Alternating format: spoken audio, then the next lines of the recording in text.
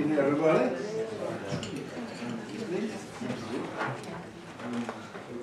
I'm Geoffrey, that isn't Andrew Stunell. We'll know that becoming later. I think the first thing is congratulations to anyone who actually made it through the Tudor room. I have to admit, as I sort of got deeper and deeper to the ground, I thought I was coming across meeting bones of Richard III before we reached the Tudors, which would have been very appropriate. But sadly, no. Well, people who've been to these things before may have heard me tell the difference between a scientist and a journalist. Have I bored you with this before?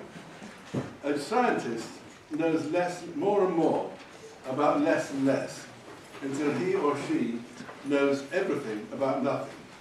And believe you me, that's true. I once had to share a meeting with Nobel Prize winners, and I was scared stiff. Until I realized actually they were pig ignorant about everything except their tiny, tiny, tiny speciality, in which they knew everything was to be known. Whereas a journalist knows less and less about more and more until he or she knows nothing about everything. So that's me. So almost always on these occasions, I'm the most ignorant person in the room, which suits me fine. On this occasion, I do happen to know something about it, because rather through accident, really, my house burnt down 4 or 5 years ago, and we don't think it was Monsanto. And we then decided, in our folly, to rebuild green. So we built a carbon-negative house. We've embedded carbon in the walls, entirely by deciding not to use Rockwool, actually. We used hemp and lime instead. And we'll never burn the carbon that we've embedded. So we have a carbon-negative house. It was a complete nightmare to build, now I quickly say maybe we shouldn't use Rockwool. And probably. And terrible job to build and everything. So I've learned a very important lesson from this, which is never, ever, ever, under any circumstances, whatever anybody says to you, dream of practicing what you preach. And the result of it, we're so tight and so well insulated and so powered by renewables that we cannot benefit in any way, unfortunately, from the Green Deal. And the question is, will anyone else benefit from it either? And that, I think, is the question we deal with now. I mean, it doesn't look, as of now, as if we're actually going to get anywhere. I mean, at the moment, it looks like we're going to insulate less properties than we do at the moment. I mean, last 4 years, 2 million cavity walls have been done, 2.5 million lofts. Under the Green Deal, DEC's own figures, over a whole decade, 1.7 million cavity walls and just 700,000 lofts. So this is a really great leap forward. And I'm sorry Andrew isn't here, but we will talk about it later. He, of course, had a solution, which was consequential improvements. When you're building all these new extensions you're allowed to build, you also have to do something about take up the Green Deal and do something about your insulation. But that, of course, got condemned as the conservatory tax, which that wasn't a tax and didn't apply to conservatories, otherwise it was grand. Anyway, we have missed Mr. Stunell, so we can't respond to this, but I look forward to teasing him later if I get half a chance. Meanwhile, we will move on to our emergency first speaker, who I'm not prepared properly for because Mr. Stunell's absent, who is Matthew Spencer, who is the director of the Green Alliance, and a magnificent failure, really. Because there was a time when all the Green Alliance directors moved very smartly into government with special advisors, and one after the other, after the other, after the other. I mean, one moved the other way, if I look quite ill, a bit of an idiot anyway. But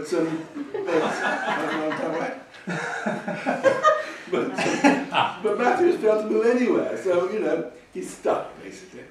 So you can make of that what you wish. He started off his early work was on top of forest conservation, which is reasonable enough, and then entered the jungle of green politics, working for the Carbon Trust, Greenpeace, God help us, renewable. Actually, it's quite interesting work down at the Renewable Energy Agency in the southwest, where he started up the wake power, which is actually rather interesting, though incredibly overdue. Anyway, Matthew is also, God help us, he currently sits on the Department for Energy and Climate Change's Carbon Capture Storage Development Forum. Can you think of anything less promising? Thank you, Jeff. Build us. Not only if I failed to get it done, I've actually closed down that. Yes, well, they're not meeting for a while. Why not? I don't know. months ago. How often do they used to meet? Sorry, I'm doing my other job now. Yeah. Later. Our homework was, how do we join up energy efficiency?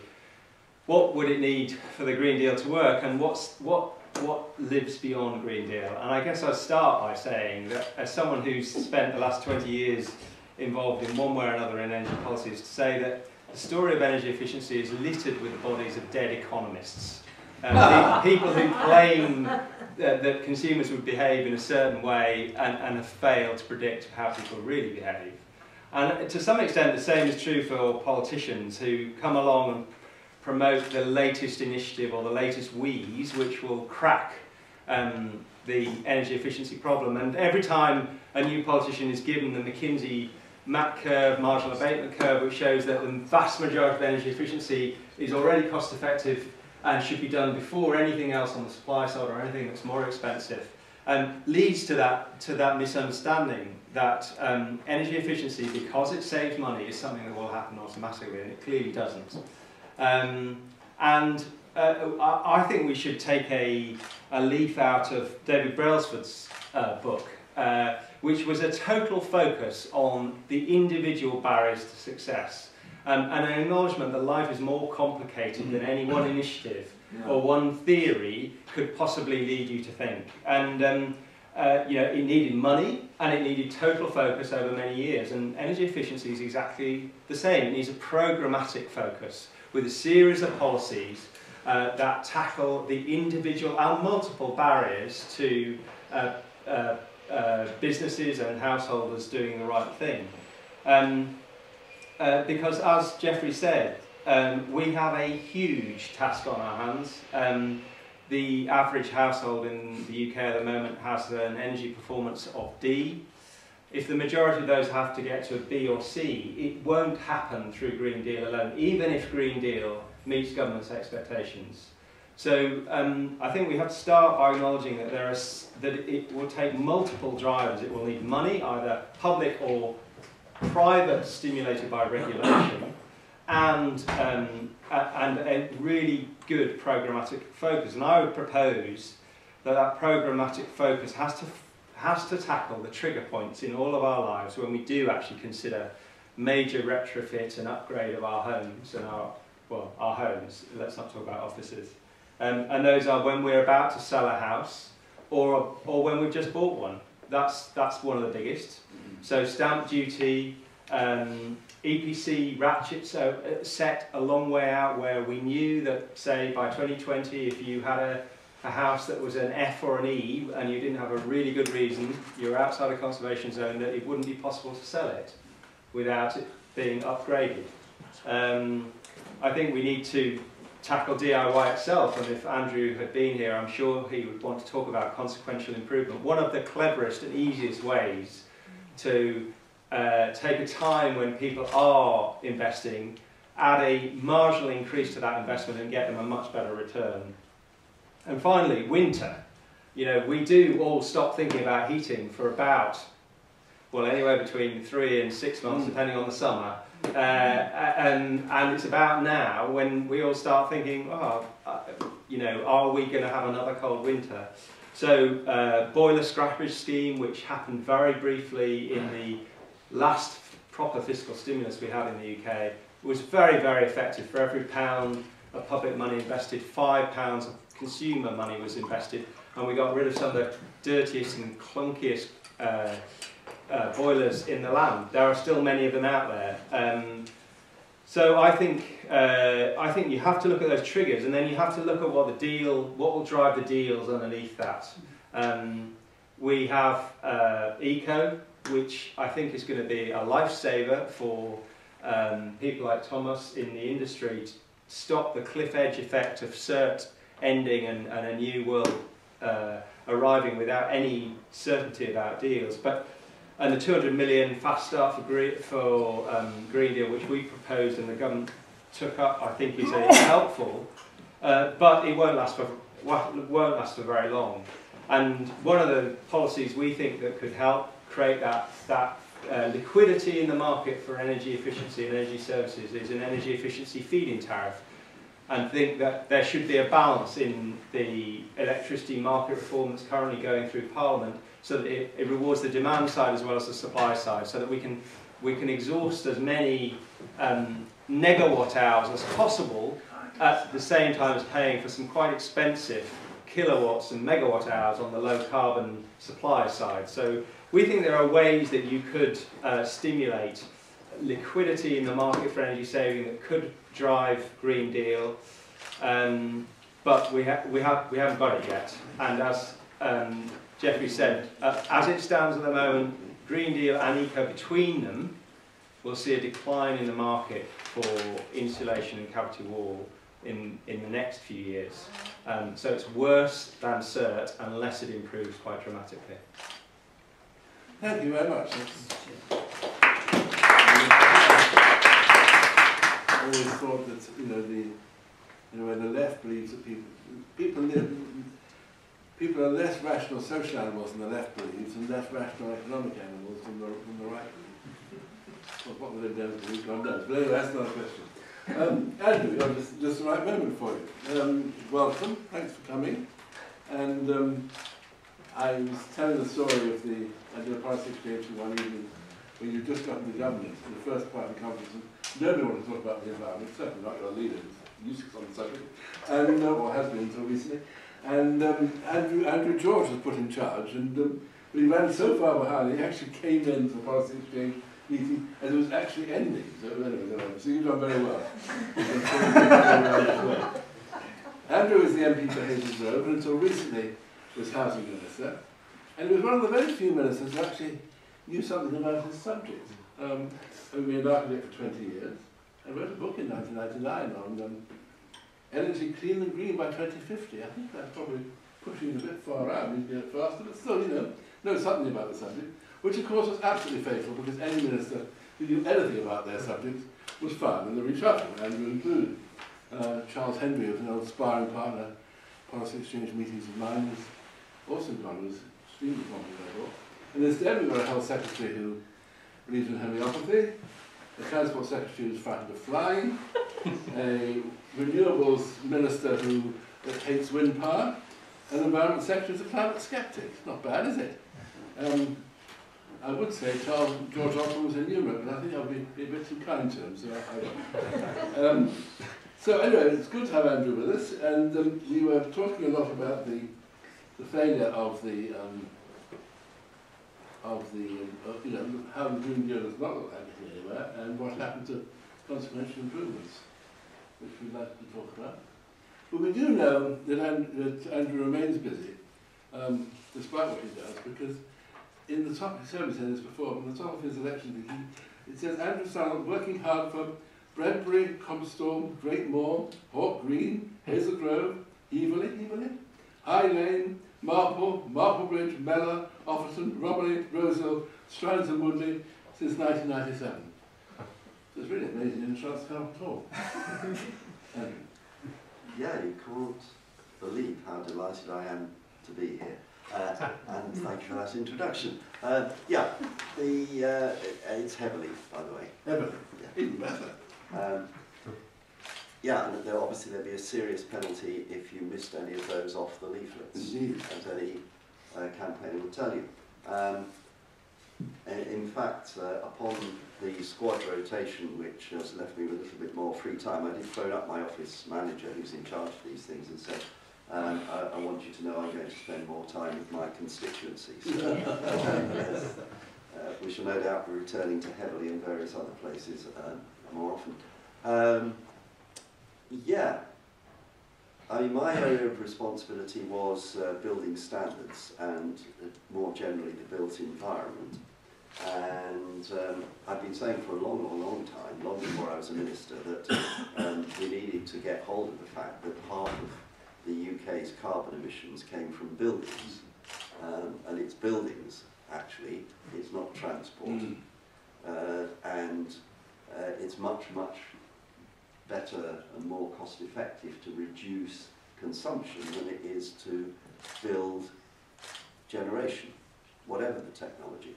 And as soon as I got in there, we started to look at what the possibilities were. And in fact, the first thing that we did, that I did, it's got my signature on it in October 2010, was to introduce the upgrading of energy performance standards in new buildings by 25%.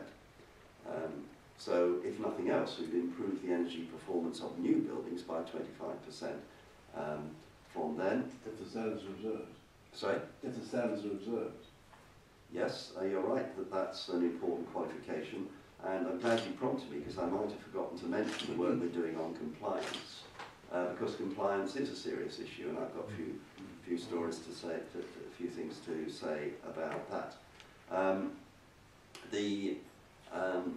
The energy performance of buildings is basically set by something called the building regulations, and there is a regime for upgrading and revising those which runs on a 3-year cycle.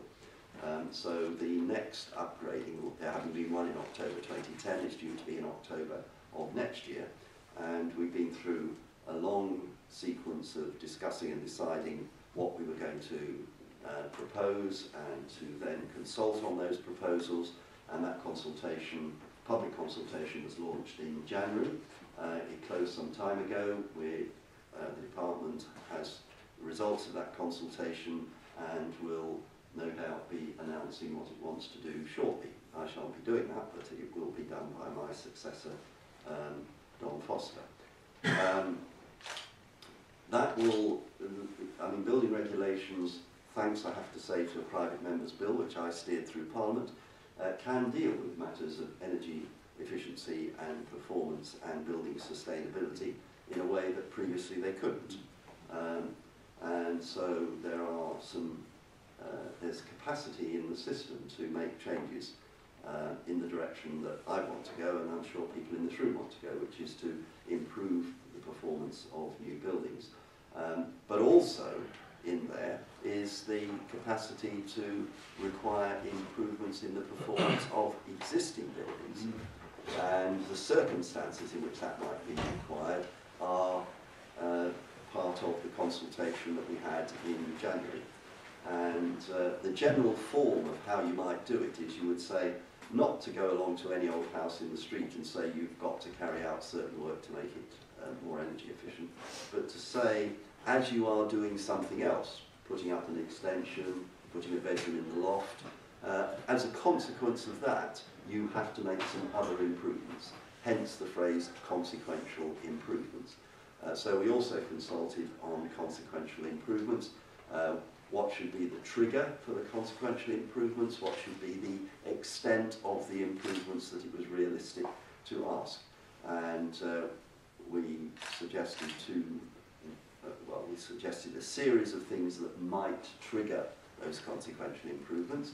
Some of them got a very distinct, I'm not supposed to say this, of course, because we haven't published the consultation responses. Some of them got a very distinct thumbs down. People thought it was unreasonable to impose those improvements in certain circumstances, and in certain other circumstances they thought it would be reasonable. The department hasn't published its response to that.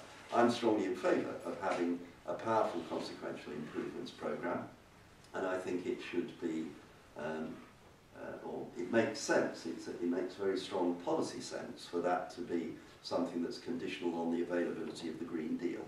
To say that if you're eligible for the Green Deal, you're also required to do consequential improvements, or looking at the other way around, if you're in a situation which requires consequential improvements, you are eligible for the Green Deal.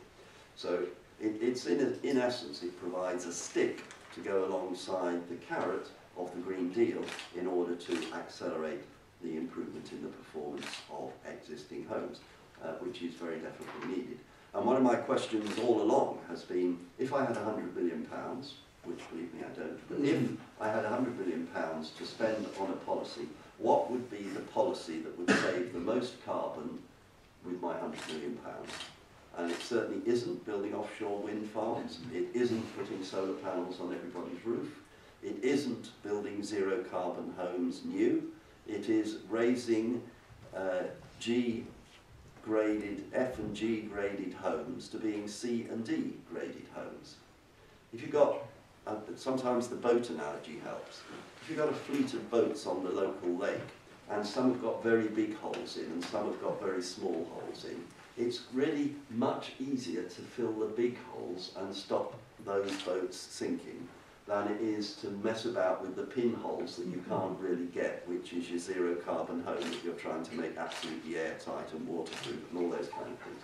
So you save a lot more carbon with a lot less money if you improve the existing building stock, and it is the cheapest way of reducing carbon emissions. There is no cheaper way, no cheaper combination of policies, generation, transmission, construction, anything else that works better than that.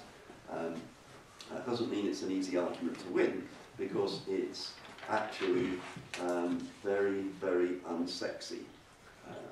I mean, zero carbon homes, which we're also committed to, and I steered through the renewal of the commitment to have zero carbon homes by 2016 and zero carbon non-domestic buildings by 2019. We reaffirmed that.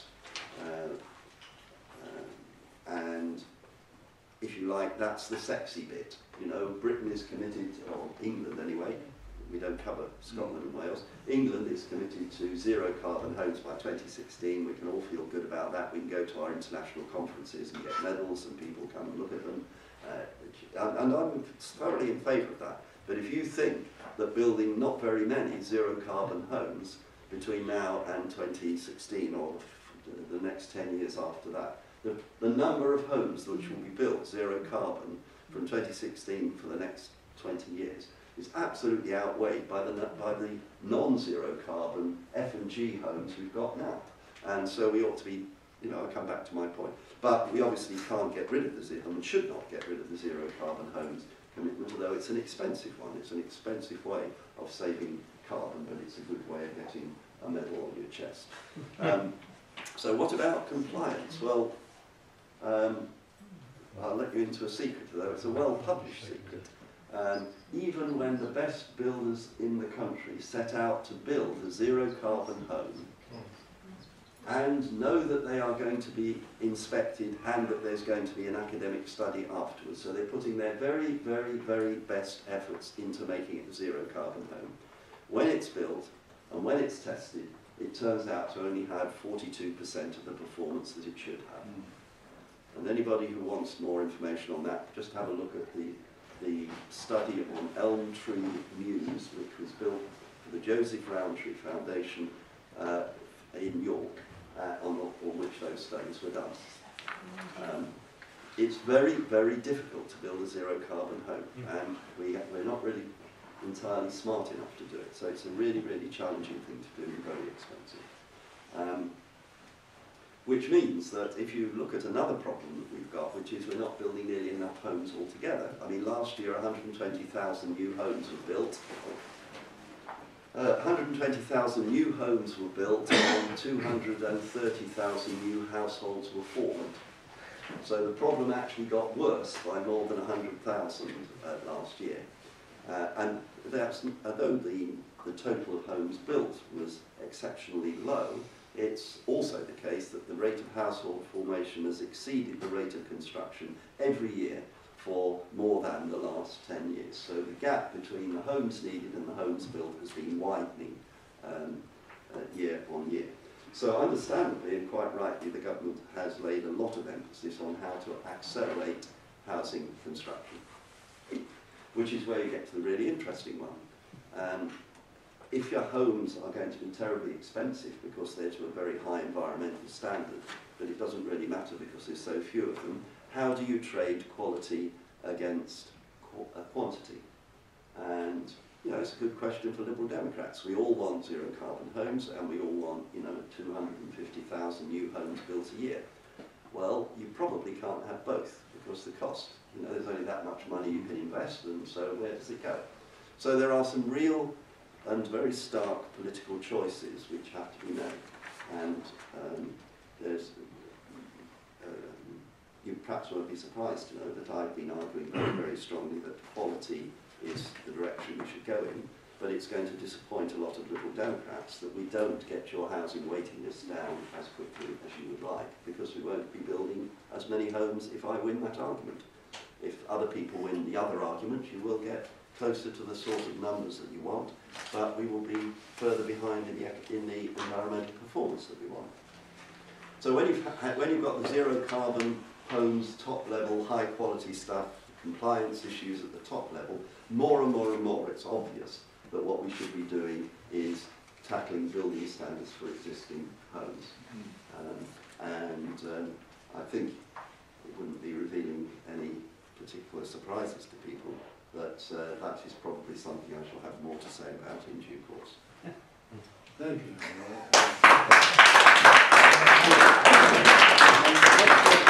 Aren't there? Well, you don't want to take. You don't want to. You may have heard something like that, but I think we should. You're free to talk now. You can be indiscreet. Well, yes, I am free to talk now. You must know that the process of writing round on a consultation document has to be cleared right round the system.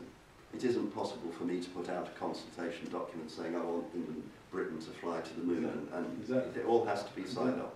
So that consultation document, you'll be well aware, could not have reached the open air without clearance at all levels. Thank you, that's very that's rather cryptic terminology, but there we go.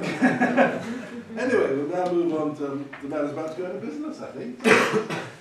Thomas is the managing director of the UK and business, Ireland business of Rockwool. We did actually use some Rockwool, I have to say. It's in the roof, and someone did tell us it was the lowest carbon of all the sort of non-organic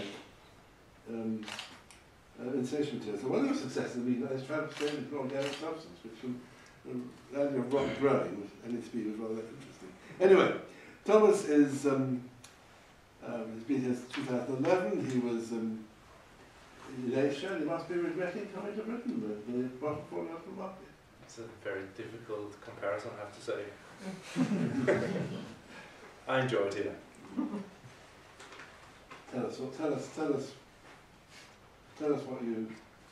I was in Southeast Asia for 3 years, and you can guess for yourself what I missed.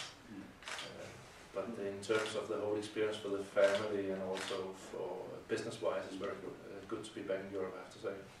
So it's a good experience to have been there, and it's also very nice to be here. It's very diplomatic. And so will we all become like Denmark? What's the future for Britain?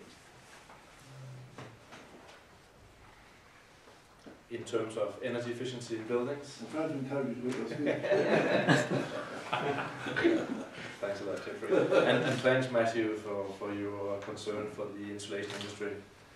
I'm not so concerned, I have to say. Surely there will be a bumpy road for a period, but at the end of the day, as Andrew just said, there's only one way forward if you want to do something about saving carbon, and that is to go for buildings, because it is where you get most bang for the bucks. And we meet at very exciting times and very important times. I have a few perspectives to Green Deal that I'd like to touch on today. But before I do that, maybe for those of you who don't know who Rockwool is, Rockwool is a Danish company. It's a global company. It is the world's largest manufacturer of stone wool insulation. And in terms of insulation as a total category, it's the second largest manufacturer in the world. We have a factory in South Wales, and we employ roughly 400 people in UK, mostly in South Wales, but we cover the whole nation. On a global scale, we operate in 30 plus countries. And we do consider ourselves, even we manufacture and sell insulation, we do consider ourselves actually to be kind of experts on how to make sure buildings are both energy efficient but also comfortable, because those two go very much hand in hand, no matter if it is residential homes or if it is commercial buildings. So the Green Deal, which is about to be launched, definitely has the potential, the way we see it, to transform the UK's building stock. It will reduce carbon emissions, cut energy bills, and create skilled green jobs, not to forget. We've been supporting the whole process leading up to the legislation, and we're also members of the Green Deal Finance Company. When we move into next year, we do see ourselves delivering a big part of what would be a Green Deal package, not only with insulation, but much more. When I came to UK 2 years ago, it was really fascinating, and one of the big differences from Asia to here is the buildings. I was fascinated by the sheer variety of buildings here, from very old medieval buildings all the way through historic buildings, Edwardian, Victorian, up to modern buildings, and even some zero carbon homes, although they are difficult to find. You need to know where they are. But the reason Green Deal is so important is that the building stock in the UK on average is very old, and that comes as a price. If you look at the statistics, it's 2/3 of the buildings that are built before 1919, and it is only 12% that are built after 1960. So in terms of new build and the new build ratio in comparison to the total stock, as Andrew just said, even when we go for better and better new build standards, to convert the existing stock into high standards doesn't happen by building new. It happens by retrofitting what's already there. So because of these facts, it's no surprise that if you look at the statistics, the European statistics, we actually have some of the worst performing buildings in Europe. And it is, if you don't mind me saying so, appalling sometimes compared to, for instance, my home country, Denmark. And even after 10 years of various schemes, more than half of our homes still don't have sufficient insulation or other energy efficiency measures. So if you look at the numbers from Ofgem, an average household now pays more than £1,300 for the combined gas and electricity, and that's an increase of 65% since 2009. So I don't think we need to go more into the numbers. It's really a very important issue. If you look at it from a country perspective, UK, like most countries in EU, if you look at the statistics, then you can see that 40% of the energy is consumed in buildings. So if you want to save on your carbon emissions, you need to address the buildings. And that is on top of the impact it would have for the occupants, the owners of the buildings. It is really vital that we get to grips with energy efficiency in buildings and how to tackle this problem. It is about making the homes better, keeping the people warm, the homes more comfortable, driving down the bills, and also supporting the jobs, of course, in my industry, in the construction industry. Our goal as Rockwool is to go out and run projects that neither compromise on the style of a building. We want to maintain the aesthetics of our buildings. We want to build new that looks fantastic. We want to have safe buildings. We want to have energy efficient buildings. So specifying the right types of insulation and also other building materials can really boost the energy efficiency, but at the same time make the buildings much more comfortable, quieter, safer, and in case of the very talked about the solution now, rendered external insulation, deliver buildings that really look good, that are breathtaking, or if you don't want to go to those superlatives, at least look like a normal house. So if you have bricks today, you can get bricks tomorrow. If you have a traditional looking building today with all the different aesthetical features, you can actually have that tomorrow, even if you upgrade the building. And they will be much more comfortable living in. Our experience in UK range from local authority projects with a lot of fuel-poor people, for instance the Walsall estate, to big one-off projects like the wastewater treatment works in Peacehaven, where we did a green roof feature. And it also goes across the globe. Because we are operating globally, we have experience with these things from Europe, but also, for instance, in Asia, where we did the Twin Towers, Petronas Twin Towers in Kuala Lumpur and Convention Center, airport projects and so on. And in all of these different types of projects, being residential, being commercial, being health, education, offices, we can see that insulation can make buildings much nicer places to live in and to work in, at the same time as you save the energy and make them greener. I have an interesting example of what Andrew said, that it's not easy. We did what was supposed to be the most energy efficient office building in 1999, back in Denmark at the Rockwool headquarters. It was designed to 2 liters of oil per square meter per year. That was sort of the way we measured it. Passive house standard, if you go by that standard, we reached 4 liters. So we missed the target. Being Rockwool, using the best architects, the best specialists, the best materials, very expensive windows, we missed the target by 100%. It's still the most energy efficient office building in the world, because 4 liters is still very low, but we didn't get it right, and it was in the details. Not so much the craftsmanship, but it was really in the details. So it is difficult, but on the other hand, you can still achieve a lot. But then coming back to the Green Deal, we contemplate the launch of the Green Deal, or as we contemplate the launch of the Green Deal, we see the challenge really is to ensure that householders take up this opportunity to improve their properties. You asked in the beginning, will Green Deal benefit anybody?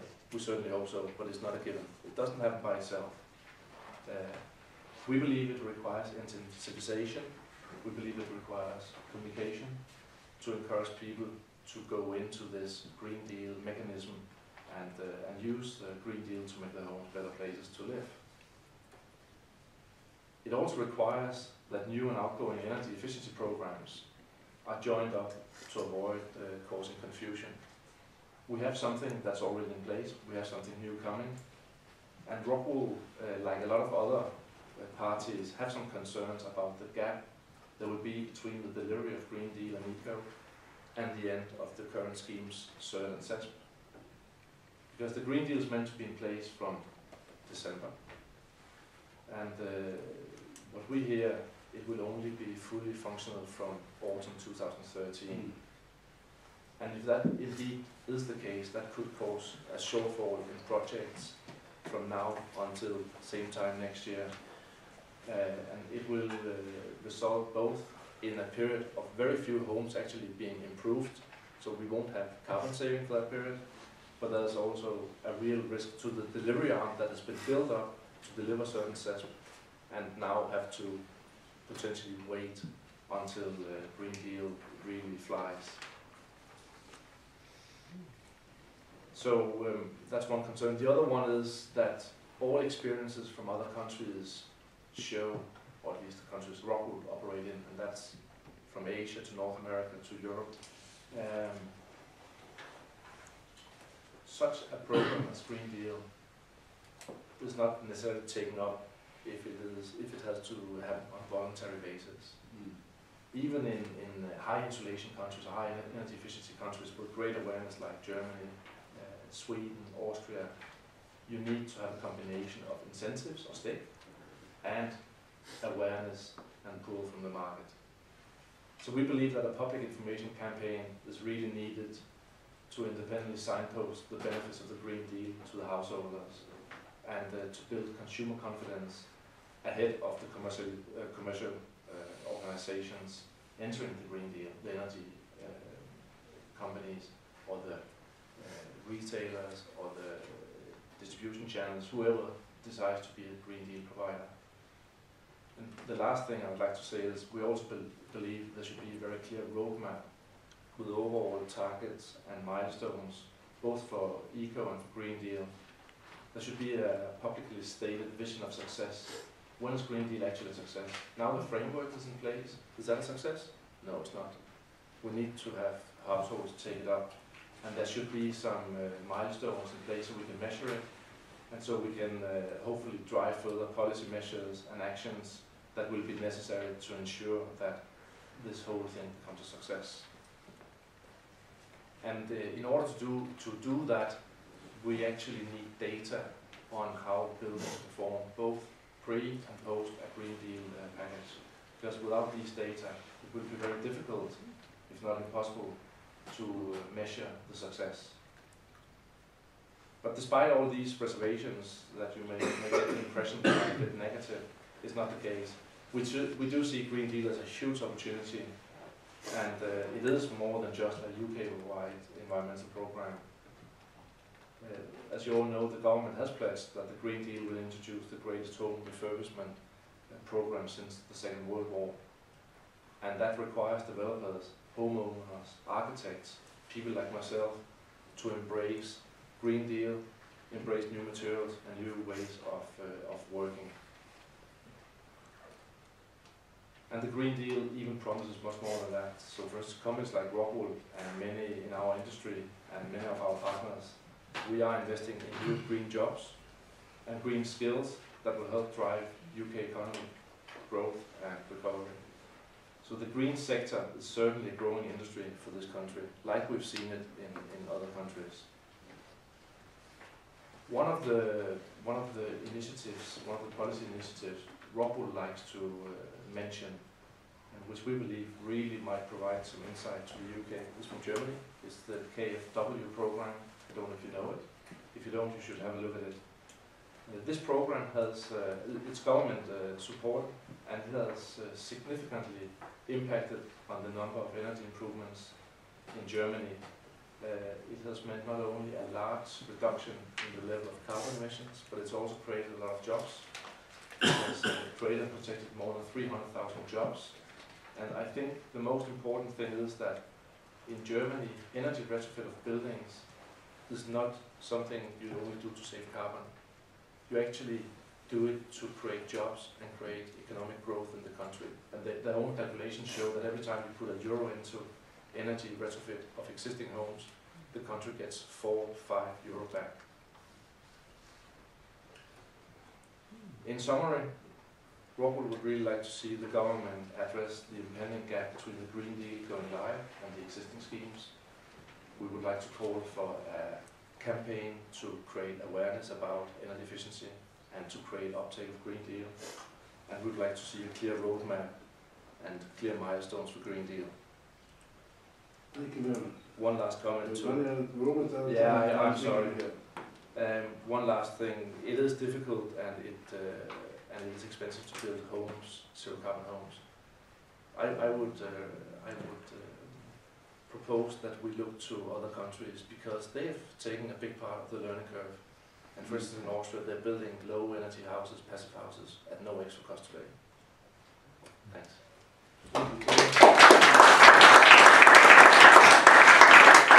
It's strangely comforting how different everyone else has found it to build low carbon homes as well as me. Anyway, Guy, not last but not least, but unfortunately not less, is Guy Newey. You sounded less original man for this, which would give him great possibilities for punning and things. And very recently then, he worked in the same office as somebody called Moore, and I'm really very sad. It's just there. I really, Moore, yes. Moore, I really, I didn't want to sound Moore, but we'll miss this great chance to make all these puns all these years. But there we go. Anyway, Guy is another person whose career has gone sadly downhill, I regret to say. He started off in an honourable profession as a journalist, but has now forsaken the path of truth, really, to go into, not quite politics, but sort of political wonkery, really, I suppose. But Guy is the head of Environment, Energy at Policy Exchange. As we've got so much more time, I will stop insulting him and let him go on. That's right. Every time, Geoffrey, you're rude about the venue, rude about the sponsors, rude about but we keep inviting you. Maybe next time Damien Carrington will actually be our first guest. Oh, that'd be very nice. That's it. Well, thanks very much. I don't really mean thanks very much at all. I was listening to one of the debates in the hall today. And it was about a debate on sustainable prosperity, and Neil Bradbury, who's a Lib Dem member, a delegate from Hexham, he said, and he was talking about a kind of wider policy area, but he used this phrase, and it speaks to some of the points we're talking about. He said energy efficiency was a no-brainer, and he called for further action. And the phrase just jarred with me in the same way that Matthew was talking about earlier. And of course, in some ways, it is a no-brainer because of all the reasons we've talked about. It's cheaper, and as an organisation that's focused on kind of cost-effective decarbonisation, we're in favour of that. But it's also part of the policy problem. We've been suggesting for ages that energy efficiency is really easy, and that you know the rational people that we all are will all go away and do what Geoffrey did and burn down our homes so that we can rebuild them in a super energy efficient way. But energy efficiency and conservation and demand reduction programs are actually really hard, and they're not free, because you're talking about the kind of technical measures, you're talking about insulation and all those, but crucially you're talking about people's behaviour, and you're talking about changing how people use energy, and that is, as politicians and policy people are constantly worrying about, is very difficult, because people are complicated. They're not always the rational beings that Whitehall sees them as. So will the Green Deal be the thing that, and the energy company obligation alongside, will that be the thing that cracks this behaviour problem, which has been going on for years? Well, it'll be part of the solution, but on its own, it's definitely not going to be enough. It's worth thinking about what we expect the Green Deal to deliver. Currently, we have the CERT and the kind of energy company obligation, and a few years ago, energy suppliers were giving good discounts to people to deliver energy efficiency. And then as the targets got a bit tougher and we got a bit closer, they started giving it away for free. And now you're in a situation where there are adverts for people being paid to have insulation at home, and still the energy suppliers are struggling to provide that. So are we going to go to a situation in January, or whenever the Green Deal is launched, where people are going from, they can't even be bothered to have this stuff when people are paid to install it, to a stage when they go, actually, this Green Deal sounds great, I'll have it installed and I'll be quite happy to pay 7%, 8% interest on top of it. For me, that seems unlikely, although I think it's very important that we'll get the way the kind of awareness issue and the improved standards that the Green Deal provides should give a boost to the industry. But on its own, we don't think it's going to be transformative in that sense. So the important thing is that the Green Deal is seen as a part of a layered approach. You've got policy moving in the same direction. One issue that we haven't talked about today, we talked about an event earlier, is to do with pricing, a good price signal. I don't think price alone is going to do it, but the biggest fossil fuel subsidy going in the UK is the low VAT on domestic fuel. Now, it's a political nightmare, and I don't underestimate that, but if you want a clear signal on which way you're going, and you can have measures to mitigate that, then that's one area. And as Matthew talked about, you've got to incentivise these behavioural programmes, these demand reduction programmes. They won't just happen by themselves. There's a few charities doing them, but if you want them on a kind of scale, you need energy suppliers to be given the potential for making money out of it, because at the moment it's part of their licence conditions that they are meant to promote energy efficiency. But that's not a strong incentive. It's, crudely, energy companies make money out of selling more energy to people, not out of getting them to use less energy. And we have the technology is now changing, so we have a better chance of making this work. Smart meters could be transformative in this area. So we'll have the data that Thomas was talking about to actually understand whether these things work. Because another element or characteristic of the Green Deal is it's going to be based on nominal savings. And as we know, just installing insulation is not enough. It's about changing behaviour. So yes, the important ways that we need to set up incentives for demand reduction programs. Matthew's organisation produced a good paper on EMR as one way to do that. We're looking at something about whether you could do that through, potentially long term, through the brokerage system of the Green Deal, and incentivise methods through that way. So you've got pricing, the kind of clear incentives for demand reduction programs. And the third aspect is this a dirty word it's become, but kind of regulation and the kind of things that Andrew was talking about. And consequential improvements, he's very coy about what's going to happen with it. Nobody seems to know, and I think that's a big kind of test of where the government is heading on these, because again, if you're focused on the most cost-effective carbon reductions, the kind of reductions that are going to have the least impact on people's bills, are going to be the most likely to be copied internationally, so we deal with the carbon problem, then energy efficiency appears that way, although as I said, it is not necessarily free. So there's going to be two tests for these for how cheap energy efficiency and proper demand reduction is going to be. Because one, is it more cost effective than new ways of generating energy, which, you know, lots of people would argue that it is, although the demand, actually changing people's behaviour is more difficult. And crucially, the second question is it the most cost-effective way of decarbonisation?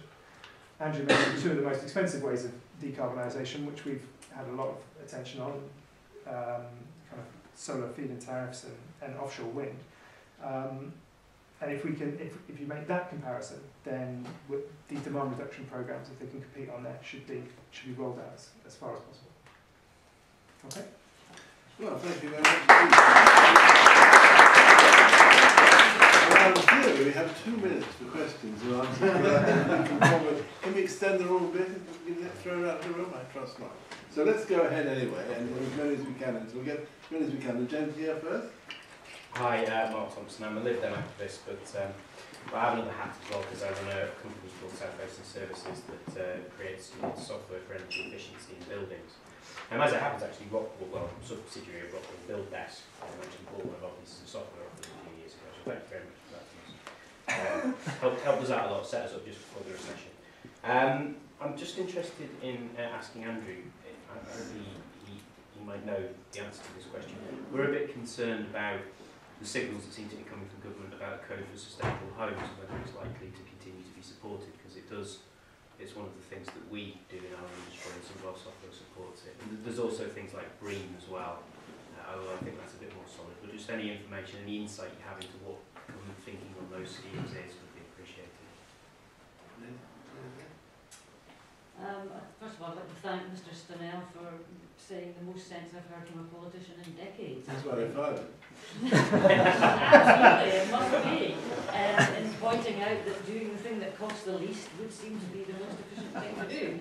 And I suppose my question to the panel, therefore, because as you say, the answer to the one of why were you fired is too obvious, my question to the panel is, how is it that we can't seem to shift from spending money on expensive generation and put it into energy efficiency? And why is it when we talk about companies and we talk about generation, we talk about needing certainty and needing to put things in place that the companies have the right signals, in other words, giving them more money, and when we talk about energy conservation, we talk about people's behaviour and how bloody minded they are, and if they would just listen to us, middle class people, a bit more, and do what we are going to find quite difficult to do, I'll bet Mr. Lean found it very difficult to do, then it would be all right. So why don't we just kind of turn that around a bit and take the money into the tax system and give it out in the most effective way and actually do the energy conservation directly as a government programme?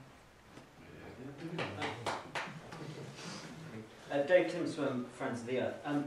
Obviously, I'm very pleased to see Andrew Stunell put in a robust defence of building regulations and consequential improvements. Also very pleased to see Guy Newey actually taking a pragmatic and evidence-based position on regulation rather Unlike than Policy Exchange's normal position. rather than a kind of knee-jerk anti-regulatory position, where the evidence is pointing in favour of that. So that's some praise. I think that's generally Policy Exchange's.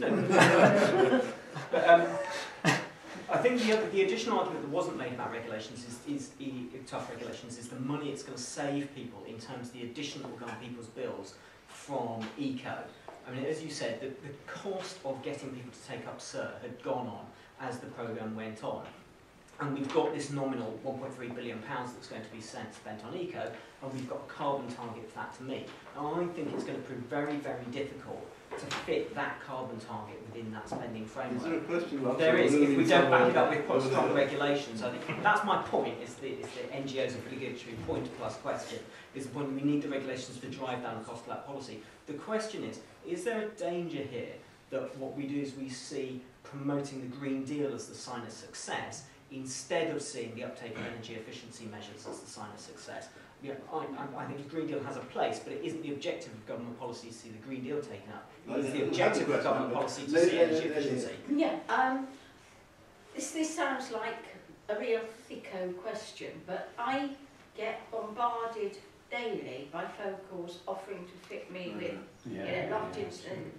Now, unless this Green Deal is going to be rolled out via councils or somebody that people can trust, rather than just being phoned up. You'll get people like me who say, I don't do business to with cold callers and missing out on it. So it's a tiny point, but it's absolutely huge. Most people do not want this bombardment, and they don't know what is the good guys and what is the bad. So please help with that. Absolutely right.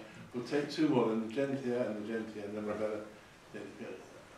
I just think we're perhaps in a bit of denial here, because the Green Deal is going to fail, as it currently stands. For all the reasons you just said, no one's going to pick that up. Eco is going to be a disaster because it's calling for a lot of external insulation. We've got a limited skill base at the moment, so we'll have a lot of labour coming in, fitting out jobs that go wrong, and then that'll get massacred on television by one of the watchdog type programmes, and that'll be the end of that. We're sitting in the middle of the biggest financial crisis that this country and Europe certainly ever faced. Isn't it time we start to make some pretty fundamental moves and saying incentive rather than stick? Consequential improvements would have destroyed the home improvement market even further than it is at the moment, certainly for extensions. So isn't it time that we said, right, 5% cut in VAT for home improvements for 12 months, let's get on with it, let's start stimulus for the economy, let's start to make things move and get people back to work and get the economy moving and get those green things done as a consequence rather than as a threat. Two very quickies. I've been trying to kind of finance a refurb of my own house for some time, getting the factors in mind. I'm advised by some building surveyor friends that they don't touch previous schemes because they complicate life, and that if you want to do, there's a consequential improvement type idea, that you're trying to refurb a house and then you have to have these other factors come in, and it complicates it, and they don't really want to know. And the second question is does the industry have the skills to do this installation work to the kind of standard? And Mr. Stunell just kind of blown a hole in zero carbon homes. I mean, and is that not consequential? Are they actually going to be to work, and will they be able to do them, or are we going to get a lot of really kind of further, crap construction? Well, I can't. I can't comment on the codes and standards question, other than to draw your attention to what was said in the growth statement a couple of weeks ago, which said what it said about standards and codes. So you need to take a look at that. Which was? That there was to be a review to coordinate and rationalise codes, etc. I think there was a comment about the balance of generation versus energy efficiency. I mean, well, I've said my bit on that. Doesn't mean we shouldn't explore green generating capacity, but it does mean that for the cost of a nuclear power station, you could insulate enough homes that would save so much energy you wouldn't have needed the nuclear power station. The problem is, of course, that if you build a nuclear power station, you can sell the electricity and get money. If you insulate 50,000 homes, you reduce the amount of energy that's consumed, and so you reduce profits. I mean, obviously, if you save somebody energy bills, you're reducing the profits of somebody who's selling you the energy. So the market incentive isn't there. The market, there are what are called split incentives, and that is the challenge. That how do you get the obvious benefit to be in the right place for the obvious person to do it. I mean, one of the advantages of various models of consequential improvements is that you can have different things which trigger the consequences. Buying and selling the property could be could be a trigger. Could be a trigger for the Green Deal. Could be a trigger for all sorts of things. But at the moment, nobody wants to reduce the rate of construction, and certainly nobody wants to slow down the housing market. And in terms of are we for or against regulation, are we for or against extra regulation that slows down the housing market, it's rather hard to come up with an argument that says we are. The gentleman who says, well, why not take 5% off VAT and let extensions rip, and let's see what happens. I'll leave aside any questions about EU policy and all that kind of stuff, but and loss of so on. I mean, what's in the growth forecast is basically making it easier for extensions, which is part of what the gentleman has asked for. But there is no linkage with consequential improvements. So if you don't have the linkage, you don't get the stuff. Skills shortage. Well, I mean, Zero Carbon Hub and a whole lot of other people have been working on what you need to develop the skills. I mean, some of the problems with Zero Carbon Homes is about skills shortage, but it's when you read, anybody who's seriously into this should read the Elm Tree Muse report, which analyses in great detail what are the design problems, what are the specification problems, what are the installation problems, what are the control system problems, and what are the user problems. And there's problems at every level which have to be ironed out. And to be fair, a follow-up scheme is being built where the lessons have been learned, and I'm told, I haven't seen any literature on this, I'm told that the second try at it is a whole lot better, but it is a real challenge. And so it's not just about blokes with blunt hammers who can't fix it, it's also about the fundamental design questions, materials, suitability of materials, junctions, as you say, and so on. The Green Deal will fail, the Eco will fail, consequential improvements won't work, doom and gloom, and zero carbon homes don't work. I mean, if you come to the conclusion that no conceivable policy will work, then obviously the purpose of this fringe meeting is aborted. That's for you then. There's no point over the fringe meeting, are we right? Well, no, I disagree, because on that point, I don't think the doom and gloom issues. No. I mean, you know, there are risks with the Green Deal, but it's an attempt to overcome one of the barriers, and we don't know what will happen because it's creating a new market that hasn't really been established, and you know, it might be a flying success. And I think the fact you'll have more confidence in standards, which speaks to this lady's point about kind of nervousness about how you react, means it potentially could be a very good thing. But I think it will only work as part of a kind of wider suite of policies, as I said. But just, Geoffrey, or may just take up a couple of the points. I think the thicko question at the front here kind of answered how the problem is. It's very difficult to convince people that this is necessarily the right thing, because there are huge suspicions of energy companies and you know, others at the moment. I think that's so. When I say we should try and open up this market and to as many people as possible, demand reduction market rather than just a Green Deal market, hopefully you will get kind of more sophisticated attempts to contact you from people who are slightly smarter on behaviour change. So, you know, local authorities, charities, you know, different organisations who understand how behaviour change and convincing people works. What you've got to do is you've got to make it worth their while to be putting a bit more effort in, because at the moment the incentive is to do the least cost way, and that's a kind of phone call, and they're very reluctant to do the door knock at the moment for obvious kind of mis-selling reasons. So, you know, the policy needs to be in place so that conversation on the ground is much better. I think the gentleman's point, and you know, I wouldn't be so negative on it, and it comes back to Dave's point. You know, we don't really have a kind of clear success of what is a successful Green Deal. What is it actually going to look like, and what should we be pleased with? I mean, it's about cost-effective decarbonisation, really. I mean, that's what we need to.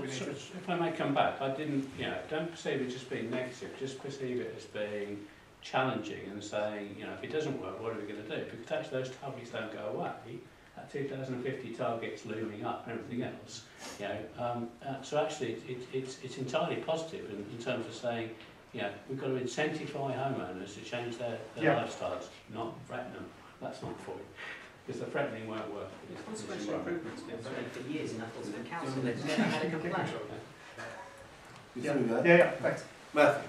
So, some positive points, given that we're coming towards the end of the meeting. I think the first is, we've done workshops in 3 different constituencies around the country, very different constituencies, rural, urban, poor and rich, about the Green Deal, and found humongous levels of interest and support from different stakeholders, from businesses, citizens groups, to the politicians themselves. And we were really encouraged by this. They had some of the same gripes as you've heard on the table tonight, lots of lots of concerns about how they'll get access to it, whether it'll be clear enough, but there is huge support for this and a lot of enthusiasm for it working. So that's something for everyone to build on. Second, I think, is I don't take Andrew's view of zero carbon homes, which is a kind of zero-sum accounting approach. You know, this thing costs more than this, therefore it's less attractive than the other. I think my experience working in the southwest was that high standard homes with sustainable standards got planning permission easier, sold quicker, and generated more economic activity. So I think a sort of the cheapest only should be done is a sort of beggar thy neighbour approach, and we don't have to climb on the back of more expensive renewable energy technologies to get energy efficiency supported in the economy. We need both, and the reason we need both is because it's, as well as the environmental benefits, it's probably one of the quickest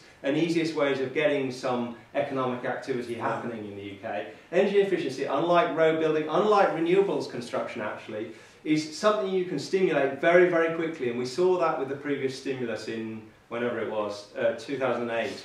And you can go in 3 months from having no activity to having huge amounts of activity, because there's a latent demand for it, it's very easy to do. So there's both an opportunity for stimulus, but there is also an ongoing economic productivity to benefit to the UK whenever we do save energy on a long-term basis. And domestic energy consumption has started to go down in the UK. There are all sorts of reasons for it, but there's a productivity benefit there. And if we could get another jump in energy efficiency in the UK, people would have more money in their pockets and they'd have more money to spend. So in economic terms, it makes sense to push energy efficiency now more than ever. Very interesting, good. Well, that leads on to you. Thanks.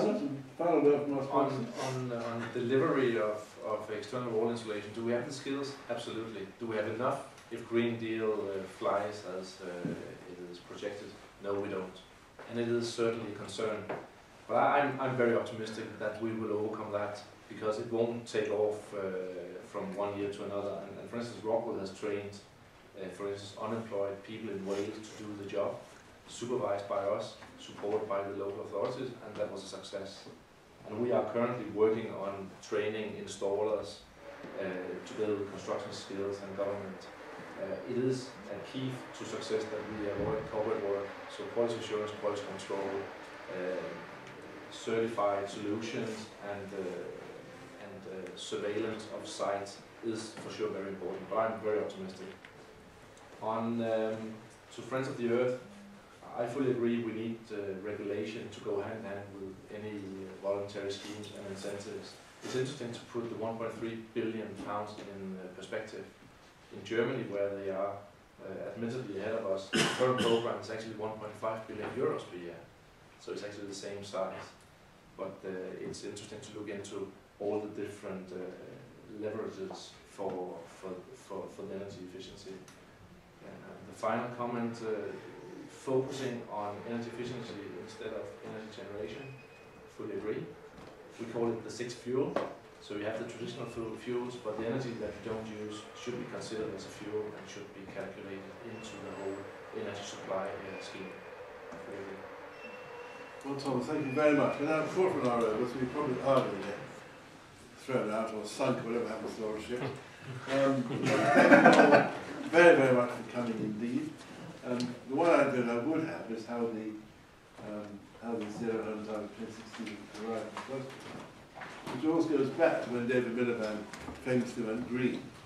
Not David Miliband, David Cameron went green. And the two Labour politicians felt they had to go green too. They realised one day they might fight him. And one was David Miliband, but he got environment, which was very handy, so it was quite easy for him. The other was Yvette Cooper, who was stuck in housing. And so she went off around Denmark and looked at zero carbon homes, then came in, called me in, and announced unilaterally they would do the 216 target. So it all goes back to that brief moment when David Miliband and David Cameron met for the first time, one going into and one coming out of a Friends of the Earth party. Thanks so much.